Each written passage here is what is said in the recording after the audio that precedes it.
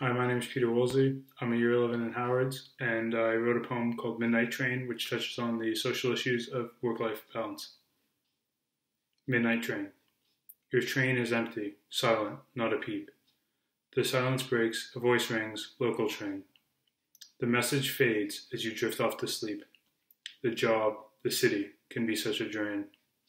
You suddenly wake, the squeak of a brake.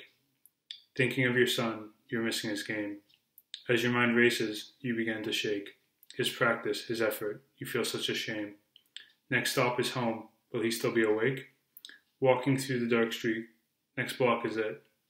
Keys in the front door, your hands start to shake. The room is dark, by the window you sit. Watching him sleep, tomorrow you'll be late. Walk to school, cancel the meeting at 8. Thank you.